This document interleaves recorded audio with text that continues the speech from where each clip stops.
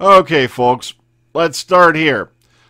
This picture appeared today in the Radio Times, and then you can see here it's a long-sleeved variant of Jodie's regular outfit, and a few minor things here and there, but a real nice photo nonetheless. You can see there's filming, equipment, all that in the background.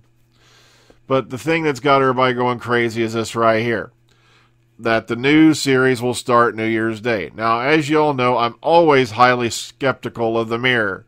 But I do agree with Doctor Who Production News. What gives this one a little more teeth is the fact that it's written by Nicola Methvin, who tends to be more right than wrong. It says here, if you scroll down a bit, it's going to be, 10 episodes as normal.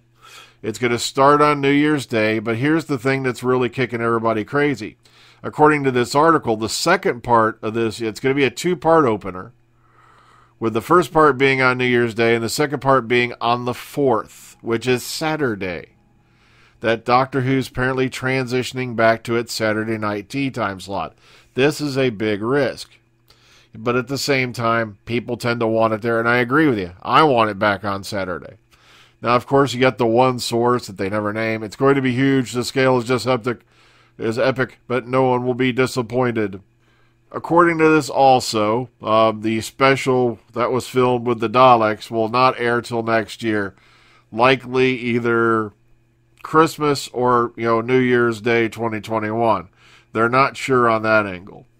But I just thought it was relevant that, they've brought this up, and it does go with what we got from the TV New Zealand TV New Zealand document that was apparently, put out a couple weeks ago, or, it was a little ways back, that said that, they were getting the special on the 2nd, which means the rest of us would get it on New Year's Day. So it kind of jives with that. But it kind of makes me wonder if the Mirror isn't just capitalizing on the New Year's, the New Zealand New Year's document. Don't know. So we'll have to sit back and watch.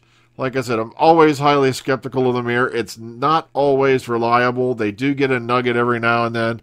But, we got to, deal with what we got to deal with. And it does jive with some of the things we've seen coming up. So if this is true, New Year's Day is going to be episode 1. It's going to be a 2-parter, which will conclude on Saturday the 4th. So I'm kind of glad they're going back to Saturdays. It makes my life a little easier. But, here we go. Here's a quick other things we got. Apparently David Tennant has been crowned UK's hardest working actor. And from what I heard, Olivia Colman has also received this honor. So it's kind of nice, to see Tennant get a little bit more recognition. Like he doesn't get enough. Oh, here it is. Yeah, it is co-star Olivia Colman. Were named the most prolific male and female British acting talent in 2019. So, cool beans there from the Edinburgh News. Also, Karen Gillan has said her best on-screen experience was filming Doctor Who. Sorry, my throat got a little dry there. So, and it goes a little bit into what she said right here. So, kind of nice, that she enjoyed that time and still remembers it. But please keep in mind, I don't rely on the Mirror, but at the same time, what it's saying does jibe with things we've already heard. We'll just have to keep our eyes and ears open. Not too far away, folks. And everybody I know is still wondering what's going to happen on the 23rd. I have an eerie feeling that's going to be finally a trailer, which is, at a good time, just for the series going to air on New Year's Day. All right, I'm already babbling, so let me get on out of here, kids. I didn't mean this to be a long video. I just wanted to pop in and update you a little bit. So take care of yourselves out there. See you on the flip side. Freedom out, kids.